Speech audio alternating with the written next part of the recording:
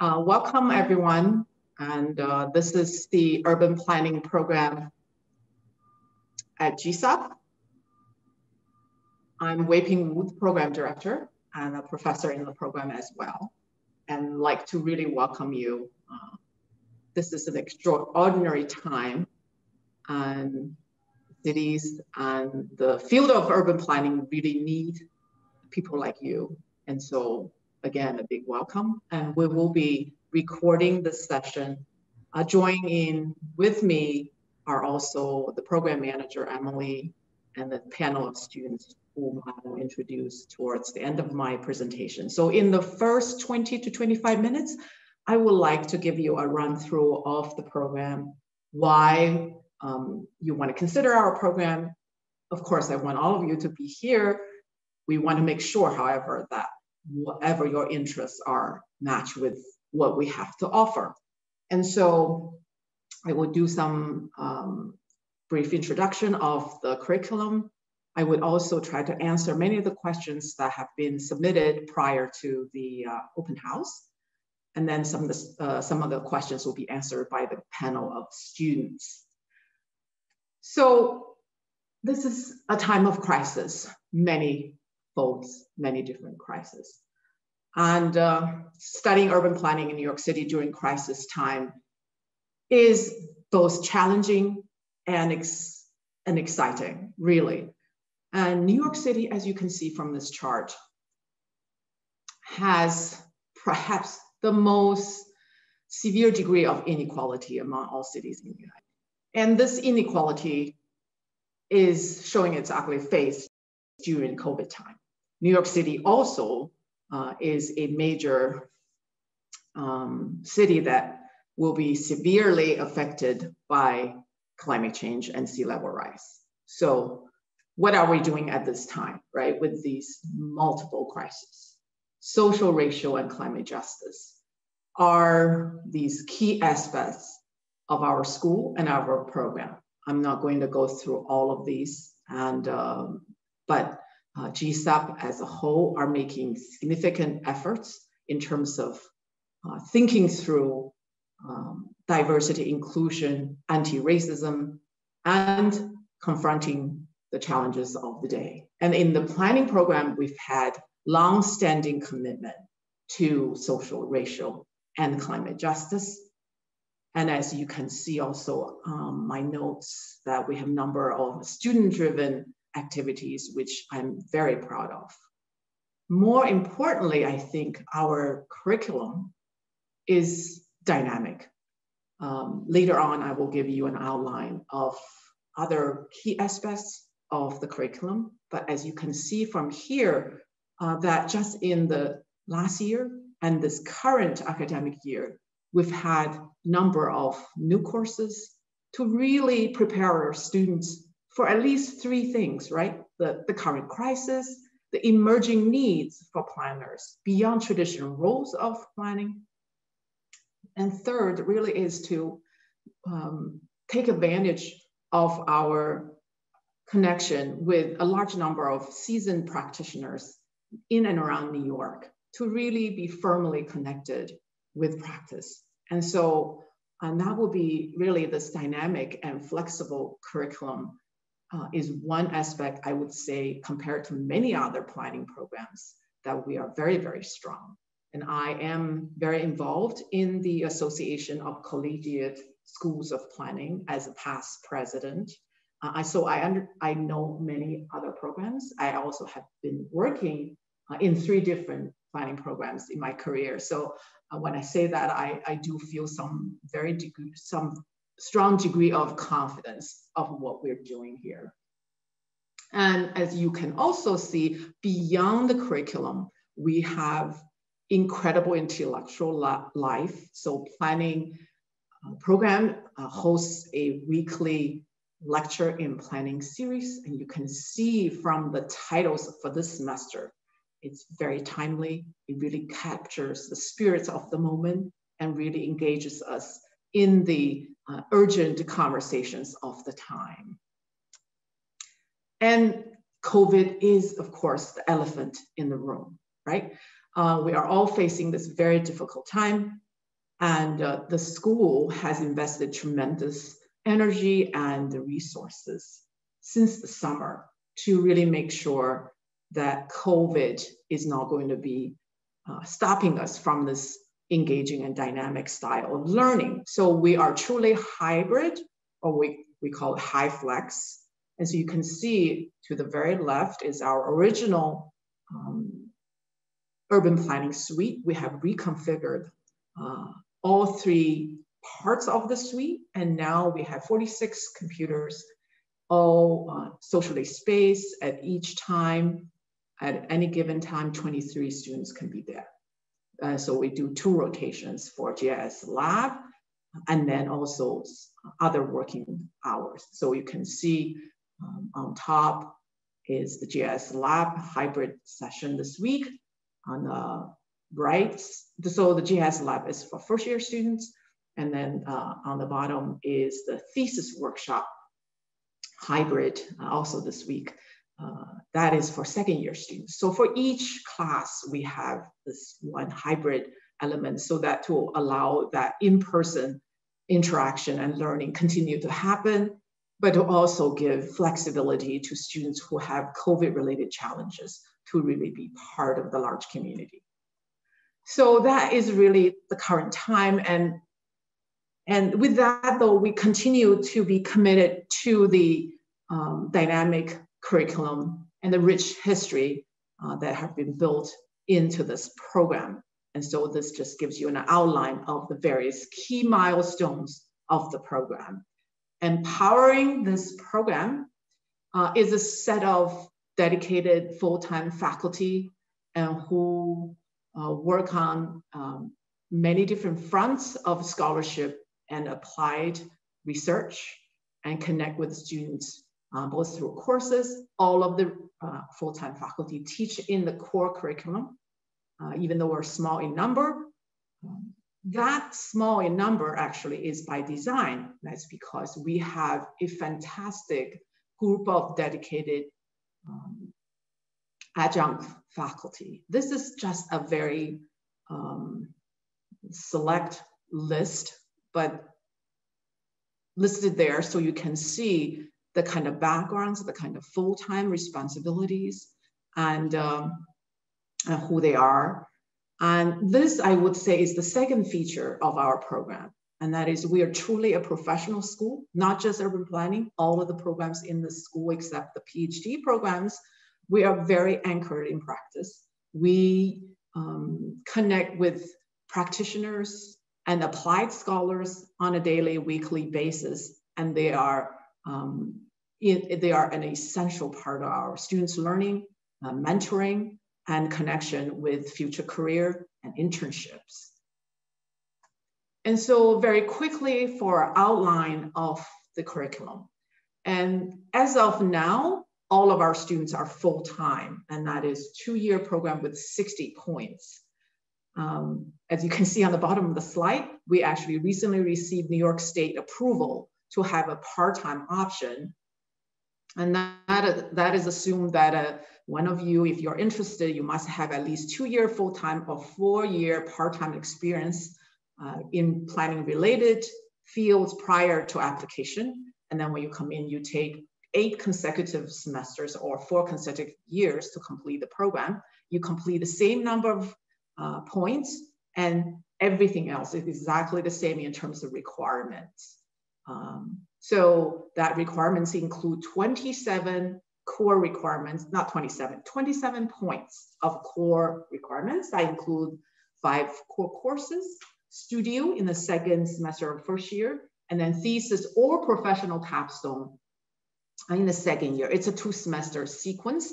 One of you had posted a question about what's the percentage breakdown of thesis versus capstone. Capstone is also a very new option. As I mentioned, our curriculum is dynamic. So this is the second year professional capstone has been pursued by students. So last year we had about 15%, roughly 8 or 9 students out of a class of a little over 50 students pursuing professional capstone. The difference is you need to have a real client to work with. And then in terms of electives, there are 33 points of electives. At least 12 of them need to be in a concentration, and which you can see there are 4 concentrations, which I will detail in a little bit. And many of our students, in fact, about 40% of our students actually choose 2 concentrations because they want to really be more broad-based. In fact, we would like to say at Columbia Urban Planning Program, we are training students to be generalists. That is to say they can work with large number of different issues in the planning field and related field and in emerging roles. And so the courses or the concentrations are there to really help students organize their courses and really think through what they want to pursue down the road. And so beyond those 27 plus 12, right, 39 points that you need to complete within the program, the other electives, which are at least 21 points, and some students and many students take more than that, can be taken across GSAP and across Columbia. And we give students a very extensive list of courses that that are really relevant to climate and they can pursue across Columbia. So I would say a third characteristic of the program that we consider quite different from other programs and we are very strong is this flexibility and cross-training that students can get. And so that's just a sample program of if you pursue full-time 4 semesters. And of course, this semester, because of COVID and hybrid, students that actually can take up to 25 points. Usually it's 19 points. As you can see, the first year, more required courses and elements. The second year, you have lots of flexibility to pursue your interests. And there are also many dual degree programs with planning, as I have listed there. And we have students in every single program, not every year, but in most years. And so if you're interested, you can apply now to both programs or in your first year in Columbia, either at urban planning or at the other degree home, you can apply across. So you have to be admitted into both programs separately. And we give a lot of guidance to dual degree students, and you can also check out through our website, which I will give you the link at the end. I would say the fourth real significant unique feature of the program is our global outlook. And this is our, of course, also concentration called international planning and development. Global, we take it in a very broad sense, but we also take it in a very comparative sense. We want to situate our students in a way that the world has coming to us, and COVID really shows that, right? So even if you're not traveling, you're not going to another country, the world is right in your backyard and front yard. So to understand the global movements of people, capital, and climate change, such global issues, is one key of this outlook. And second is to really think through if cities are confronting very similar challenges and problems, can we learn from each other? Can global south solutions be the key for global north problems? You know, especially COVID. So you can see the kind of courses we introduce to allow our students to pursue that global outlook. So many students who do not choose the international planning and development concentration take some of these courses because they are very useful. And so you can see also our students travel to other places around the world for travel studio. That is, of course, handicapped by COVID. And we really hope that we will have at least some other opportunity right now through LIPS and others to connect with scholars and local experts virtually. Of course, because we are in architecture school, our curriculum is very grounded in the built environment, especially the urban built environment. So this concentration has perhaps the most extensive choices of courses. And as you can see, you can even pursue, if you have interest in urban design, we have a couple of questions about that. In this here, you can also take some seminars in the urban design program. As I mentioned, our students take electives across GSUP. All GSUP electives are open to all students in GSUP. So built environment is the most popular concentration for our students. And so this, you can see the kind of work students do. And the third concentration is community and economic development. And it's probably where we can see our commitment to social and racial justice most commonly reflected. But I have to say that focus on justice is throughout our core curriculum. I know that the theory and history class students this semester are debating, right, a lot about, how do we overcome the barriers? Do we change the system? Do we make changes within the system? I understand the debates have been ongoing every week. And so you can see the kind of courses we have there and the kind of work that our students have done in the past. Urban analytics is our newest concentration, but it's increasingly become one of the most popular.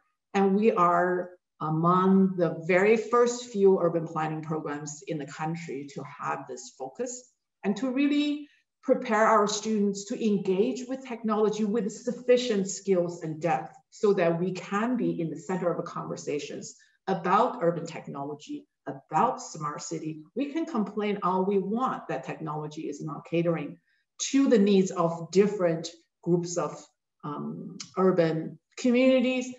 But until planners know the language, can be involved in the discussion and at the center of the discussion, that is not going to change. So that is our goal. And I would say that's our fifth very unique feature, that how important we place analytics in the curriculum, and a critical use of analytics, not just we know the data, we know the methods, but we know how inequality, lack of access, and asymmetry and privacy issues continue to plague technology and their applications. So you can see students work using spatial technology, understanding climate change. And this just gives you, the studio wraps it all, right? So the various different kinds of studio projects last year, and some confronting climate change. And we also pivoted to some New York issues about reopening streets. And so even though we were very much handicapped by middle of the semester lockdown, I think students made huge progress. So the last aspect of the program, I would say probably the last, not the last, but the last that I would outline, important feature of our program is the connection we provide our students to a professional career. And so as you can see here, that, so we have a number of ways of helping our students, both when they are in the program as well as when they are ready to move and to the professional world, both through the program office, through the faculty advisors, and student mentors, I should have turned it off in terms of the timing. So my apologies. And then student mentors about writing and digital skills, and this mentorship program with alumni one-on-one is very, very important for us. And we started that about 3 years ago, and it's been going quite strong this year. About 30 students in the second year class are in the program. And so the extensive kind of services, career guidance that we give to planning students is something that we are very proud of and continue to build up. And so many of you asked, so what do we do after we trained as an urban planning student? And so this year we developed this career path matrix for our students. And I think one of the students on the panel actually suggested this. I think you'll remember one of you. The example organizations, I would say 80% of them are organizations where we have alumni working in. And so we did fill in some blanks where alumni are not as numerous.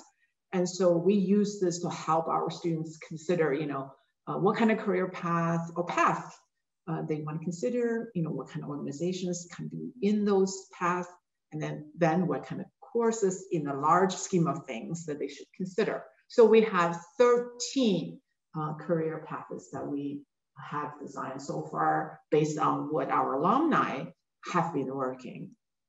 And so more information once you get into the program will be provided.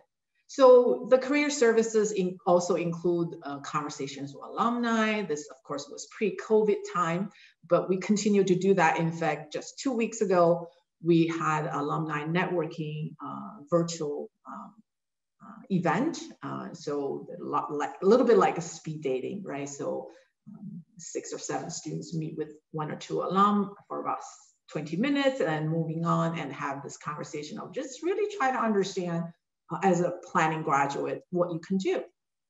And we have a small scale of career fair, usually every February, and where we invite organizations, mostly around New York area and a little bit beyond, to come talk to our students, give information. They're not like a real interviews type of career fair. We also have federal agencies like FEMA and some other government agencies and private consulting firms. And we are having challenge in terms of getting nonprofit sector. Usually we get 1 or 2. So we're hoping to continue to attract them. I guess if you would say the disadvantage of Columbia's urban planning program is we are quite expensive.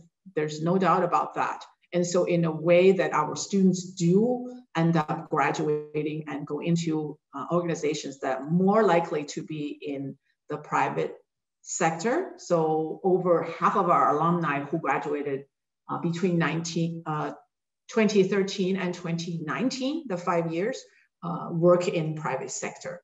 And then another more than 30% work in government, public sector, and then so the nonprofit is a very small percentage. And so, students have to pay back their loans. And so where they work is sometimes predicated upon the kind of projected income. So I say that because I used to teach at Tufts, and I know that program is very dedicated to nonprofit sector work, and the students tend to go to that sector much more. So if we say we have a disadvantage or weakness, and that's definitely one of them. And then we also take our students to different planning offices and organizations and agencies to visit. And we connect our students with alumni at American Planning Association's annual conference. And fabulous end of year show that, of course, pre-COVID, but you can see the kind of products, the kind of work that our students are doing. And this is primarily urban analytics and building sensors and gathering data and analyze data through mostly Python or R, but also machine learning types of skills. And then in the distance for more of the GIS posters, and on the TV screen is videos that our students made for their urban design and studio courses. And this is proudly our urban magazine, a student-run magazine. And we have at least one editor on the student panel if any of you are interested in asking about that. Okay, so all that materials, a lot to digest. So I just want to spend one last minute on your application and the admissions related questions. Of course, you'll have more. I will also encourage you to get in touch with us. So our students come from a variety of backgrounds, all the way from art to design to math, science, business, you name it, political science, geography, everything. Of course, I have to say probably design related backgrounds is the largest, probably at least a third. And then social sciences would be the next, geography, political science, urban studies, history, economics, and then science is probably the smallest. Science and engineering is probably the smallest group, but they do come from everywhere, not just backgrounds, also in terms of country, in terms of prior experience. We very much value experience relevant to planning. We are now increasingly, and some of the students can tell you on the panel, that we now have students who have more than 10 years experience or more than 5 years and so on. So we very much value that. If you don't have that, and the kind of experience you've had through internship, through projects, should also be outlined in your application, right? So if you don't have the experience, what we really want to know, especially through the statement that you will write, is your understanding of the planning field. You know, why do you want to come to planning? What do you expect to do with this degree, right? What do you want to do after you get the degree? So, and then what kind of experience you have with analytical methods, because this year we're waiving GRE. So we want you to reflect on your analytical abilities. That could be quantitative, that could be qualitative, or could be both. It could be spatial, could be other kinds of analytical methods. We want to hear about those in your statement. And make sure at least one, preferably at least two of your recommendation letters can reflect on your academic preparation. So if you have been out of the school for a long time, make sure to get in touch with at least one professor who can talk about your academic preparation. And so in the end, about 1/3 of our students receive financial aid. If I have to say there's another disadvantage, is we are continue to expand the range of financial aid and to make sure that not only it's based on merit, it's also based on need. So that's a dynamic situation as well. So to conclude, I would encourage you to check out our website, to particularly check out this open house resource page in the second link. That we pull together lots of information about the program, lots of student work, lots of the urban magazine issues, so that you know what students are doing while you know, they're in the program. So last but not least, reach out through the email, and I hope to hear from many of you. So that is my presentation. I went a little bit over time, but I like to now open up to our student panel. And let me introduce, so you could just holler when I say your name, and I'm going to say your name just based on where I see you on my screen. So they will answer a number of questions that were posted before the open house. And then that, depending on whether we have questions in the chat box, which you should feel free to type in, that we will answer some more questions. That will probably go on until about 9:45 or 9:50. And then we'll break into 3 breakout rooms for you to meet some of the current students a little bit on a more intimate scale. And then Emily, our program manager. Emily, can you raise your hand? Thank you. Emily will be your best friend, hopefully, for at least the next few months, if you have any questions about the applications and admissions. And so Emily and I will stay in the main room if you have any questions. So we'll go on with that for until about 10:10 or 10:15 each. All right, so let me get to the students. Zainab is a second-year student. Hi, everyone. Welcome. Yep. And Sifan. Hi, everyone. I'm Sifan. I'm a second-year student. Yep, second year also. She is really remote now, truly kind of virtual. Brady. Hi, everyone. First year. Moses. Hi, everyone. First year. And Juan. Hey. Hello. Hey, second year from Colombia, am I right? Yes. Great. And then Hui, second year. Hi, everyone. Hui. Yeah, Hui's from China, but she's in New York, correct? Yeah. Okay, great. Terrific. So I'm going to, so the way I will be doing this, I will read out the questions and then I will just ask 1 or 2 students to answer that.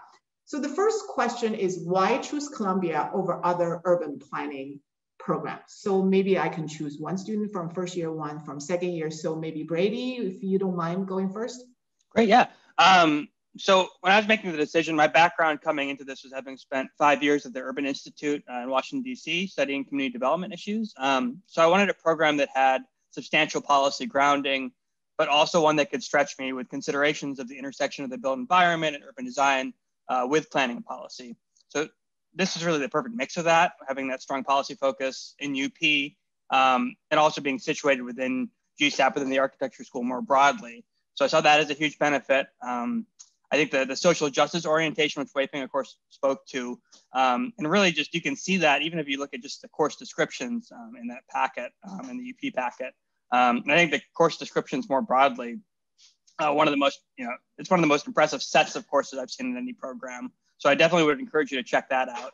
I think the focus on practice, with that mix of full-time faculty and adjuncts who are working practitioners. So I'm taking a class currently on zoning that's being co-taught by the chief planner at Lincoln Center, as well as the former head of Department of City Planning here in New York. And then I think, it's really important when going into a planning program to think about the city that you're going to be in. And there's a real benefit to being in a city like New York where so much cutting edge planning is being done. So you couldn't have a better classroom, I think, than here in New York, where any issue that you want to be studying is probably happening here in New York. And I think Columbia does a great job of connecting you with the city. And being someone who hadn't ever lived in New York prior to this, I think you get a really great introduction to New York and to the issues going on here. Maybe Zeynep? Yeah, I think Brady did a fantastic job of summarizing all the great reasons to choose this program. I think if I had to pick maybe like two main ones, definitely, I think being in New York City was one of the main things that swayed my choice. And that's because I think being exposed to the different professional opportunities that you have in the city, and there's such a wide array of them, whether that's in the public sector, in the private sector, international organizations. I'm personally interested in international development. So, being in New York and having large organizations like the UN around the corner, like being able to build those networks while being in grad school was very important for me, at least. And so I think that's definitely one of the big pluses of this program as well. Okay, so the second question is, how do students receive academic support? And are formal, informal mentoring opportunities common? So maybe I can ask Xifan first as a second year student, and then Moses. All right. So this year we're having writing mentors and digital mentors. I think they're both really helpful, although they're our peers, but they can offer a lot of insightful suggestions. And also, I think Emily is really helpful and responsive in any academic related issues and also career related issues. She's helping me a lot. And then I think in terms of academic support, TAs are good resources. You have to contact them a lot for academic support. And also professors themselves are really responsive. Not only for academic, like Brady and Wei Ping just mentioned, they're really for career help, because a lot of them are practitioners and they have networks and all that. So it's offering a lot of opportunities. And then in terms of mentoring opportunities, for second year, we have been the mentorship program. It's really helpful for me because my mentor is someone working at Asian Development Bank, and she's really helping me to get a lot of information about working in such an international organization, and also for me a lot of suggestions on course selection and things to do, panels to attend. So that's basically my suggestion, right?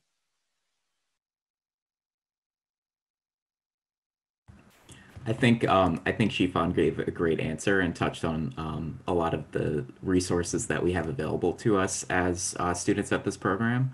I just wanted to call out to the fact that in my experience, I've been so satisfied and pleased with the availability of all of my professors and all of my TAs and office hours. And I feel as though, of course, we would all prefer to be in a world where we could have fully in-person classes, but the virtual nature of office hours right now does, it seems like it allows for a lot more flexibility and a lot more availability.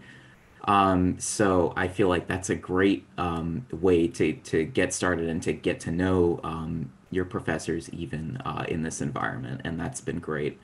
I haven't, since I'm a first year, the alumni mentoring is not available to me yet, but the digital and the writing mentors, Elaine and Gungwoo, have been super helpful, and they have designed workshops for various programs and pieces of software that, I coming into this program, I had never been familiar with, and those workshops have helped me basically from scratch to learn Illustrator and InDesign and even some CAD programs. So that mentorship has been really invaluable to me.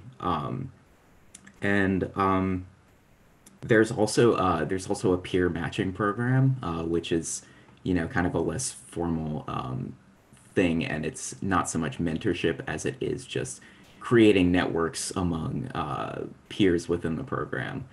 But there has been a lot of opportunities for academic support and mentorship so far in my experience. Yeah, thank you. Actually, Moses, you mentioned something I forgot to mention. That is, we also run a number of workshops, right, by the mentors and by also professor. And in the spring, we'll have actually an AutoCAD workshop. Hopefully, you mentioned CAD. And we're really trying to build up our students' technical skills and writing skills, and so not just in the curriculum, but as skill building, more like through boot camps and workshop kind of format. Okay, the third question is, what steps should a student take to make the most out of the two-year program? So I'm going to turn to two second-year students who are, almost there with 2 years now. So Juan and Hui, if you could share your thoughts. Yeah, sure. I would say three things. First, to reach out to other GSUP students, because working with architects, urban designers, real estate developers, and historic preservation students is one of the most enriching experiences you could have. And you need to seek out those types of spaces. Similarly, reach out to other Colombian schools where other interesting things are happening. For example, SIPA, the School of International and Public Affairs, has a very strong urban policy focus. So that's something that we can also reach out to. What COVID has also shown us is that a lot of programming is happening. A lot of schools all around the world are putting out events, and maybe we are a bit saturated by them, but do your best to actually attend and get other types of perspectives or experiences. And finally, I would say engage with faculty. Our professors are extremely caring and extremely committed to talking to students, and cultivating a relationship with them is critical not only for your time at GSUP, but also to your career moving forward. Yeah, okay, so I would like to share more about my personal experience because I didn't learn any planning knowledge before. So I would say that first year you should just start from something that you are familiar with. So I personally learned GIS before, so I just started with some urban analytics courses. So the first year I will feel more comfortable in those classes, and then you should take the summer for an internship that related to planning, because if that's still your goal. And for the second year, you should just do something that related to planning or more about your interest that you're developing your first year. So I just took some I take some classes that related to financing or real estate or international planning, because that's still another concentration for me. So I would say just start it from something with that you're familiar with, then get to know something you don't know before. Yeah, and still keep close contact with the faculties because they are super responsive. Okay, so we have the next question. So I maybe just call one at a time. So that way we can go over all the questions together. So how competitive is Master of Urban Planning, the degree? How much time do you invest into studying? So maybe I asked Zainab because you are second year, you probably can reflect it a little more. Sure. In terms of being competitive, I think one of the great things about this program is, at least for me personally, I've never felt like I'm in competition with any of my peers. In fact, quite the contrary. I think we're, on the like smaller cohort size, and that makes us very connected. And I think we really do try to help each other as much as we can and elevate each other's work. And, if I'm doing something and I think it might be of interest to one of my peers, I'll like shoot them an email and be like, hey, check out this lecture, or, oh, you mentioned last week that you were interested in this topic or this topic, you should reach out to this person, etc. In terms of how much time do we invest in studying? A lot, but I think that's also the reason why we decided to come back to grad school. For me personally, the first semester of my first year was particularly challenging just because I had been out of school for a long time. And so it was kind of like the first couple of months I was getting my bearings again. But I think, again, having very supportive peers was helpful for me to get my bearings. And it requires a lot of time management skills, but it's feasible. And I've been working part-time for the past 8 months and continuing to pursue this degree. So yeah, it's possible. The next question, how is creativity involved in urban planning? What aspect of urban planning requires you to be creative? May I call on Hui? Because we worked together in studio, so I kind of know that you definitely have encountered that question. Yeah, so I would say that every course requires your activity and requires your creativity, because Zainab and I worked on a same studio before, but then we just, that's a long story. But yeah, I think in that process, we all have to, start from the ground. So you have to think about, I'm going to work on a project, redevelopment project somewhere in the Italy, but we have no any other sources to find out what happened there. So we have to figure out what kind of data sources we have to use, who we need to contact, and what should we plan or for that area. That all requires your creativity, because you have no idea what happens at that place, but you still have to figure out how to plan for that area.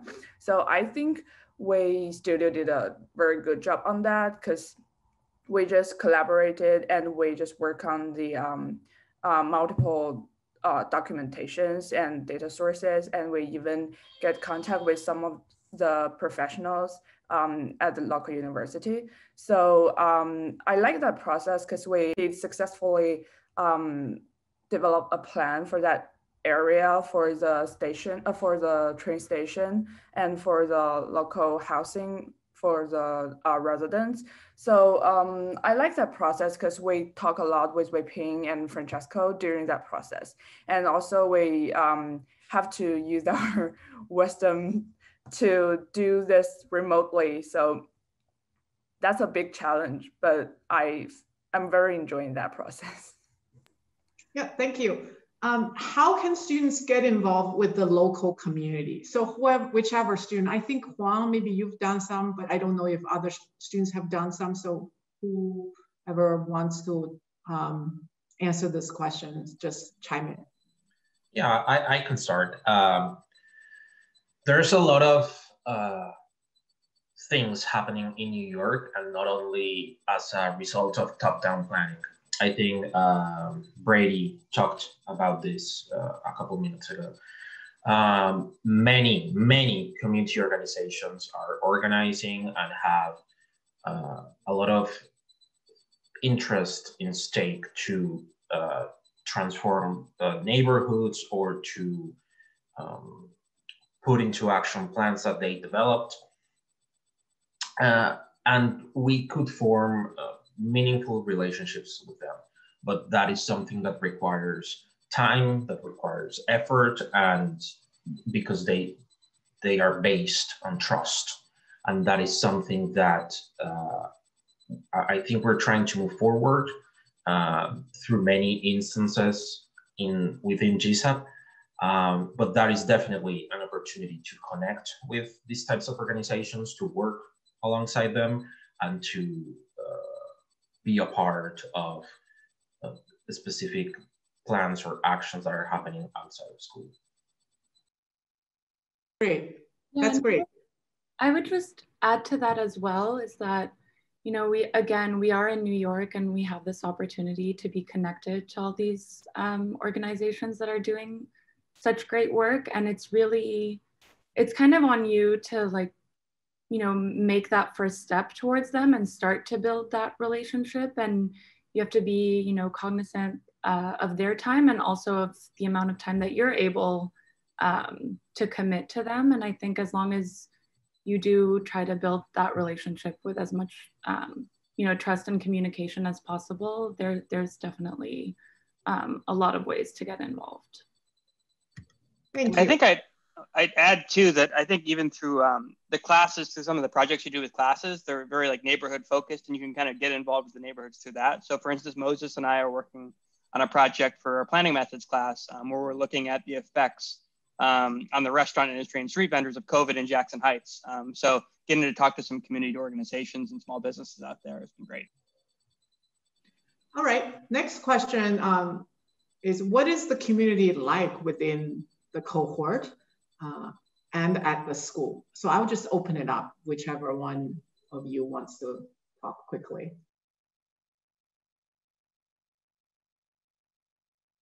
I think Zainab just answered it in the last question, that we're really a friendly cohort, and everyone's helping each other out and encourage everyone out, I think. And personally, I'm motivated by others' work too. So I think because we choose this program, we have some kind of similar personality. So that's why, like, we're also pursuing similar goals in terms of academic or career. That's why, like, I'm enjoying it, and I like everyone here. So I learned a lot.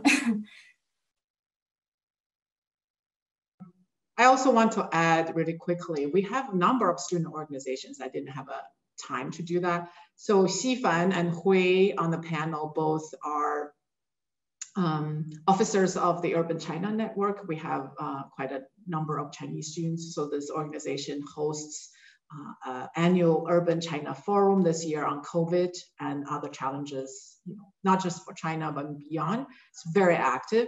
Zainab is one of the editors for the Urban magazine. And then Juan works with the Housing Lab. That's more of a research outlet. And so I know there have been questions about how much you can get into research and how can you prepare for your doctoral programs. And I think the research opportunities tend to be, you have to really look for them, especially in the first year. And for the second year, we do, each faculty has a research assistant. That's through an application process. And then we look at students' abilities, and as well as the fit between interests of the student and the faculty. And so I wanted to give you a chance to just to add to what the students are saying in terms of, you know, the research experience, and if you want to get to a PhD program afterwards. Every year we have, not every year that we have a student admitted to a doctoral program, but at least a couple of students are interested in applying. So last year we had quite a number of students, 3 all went into PhD, last 2 years. So we have our students in all of the major planning programs, not only in the US, but also overseas in the PhD program. Okay, so last two questions are more like what is life like in Columbia and New York? How much does it cost you? I did say early on, tuition is expensive. New York is not cheap, although I heard that rent is going down, right? Last but not least, what are the top 3 things you regret doing in Columbia? So, I mean, with that sort of more student life, I like to just open up to the panel. Whoever wants to chime in, just feel free to do that.